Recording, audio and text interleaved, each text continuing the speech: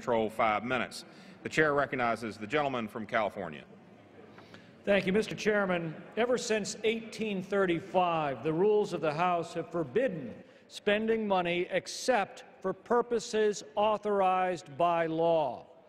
Yet last year, the 11 appropriations bills reported out of the House Appropriations Committee contained over $350 billion for spending on unauthorized programs. The rule against unauthorized spending cannot be enforced because it's always waived by the resolutions that bring these appropriations to the floor.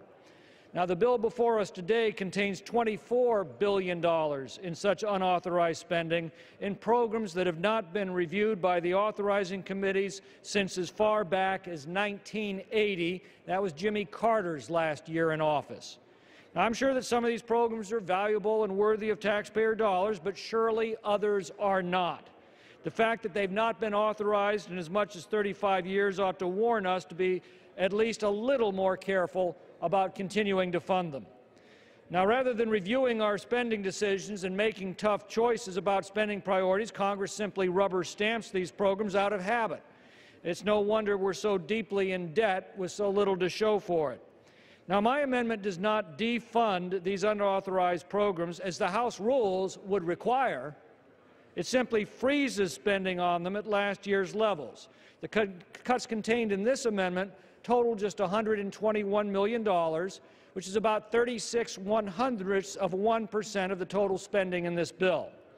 Now, if year after year the authorizing committees haven't found these programs worth the time to reauthorize, well, then maybe that's just nature's way of telling us they aren't worth the money we're shoveling at them either. It's the proper role of the House of Representatives to control the purse strings of our government, but we do a disservice to our constituents when we allow this kind of spending growth to occur on autopilot, absent any oversight or congressional authorization.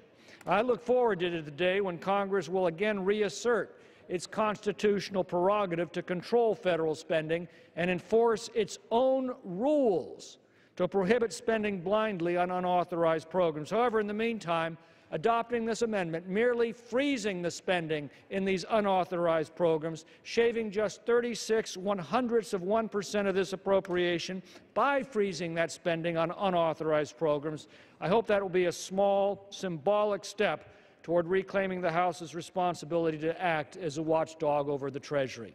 I reserve the balance of my time.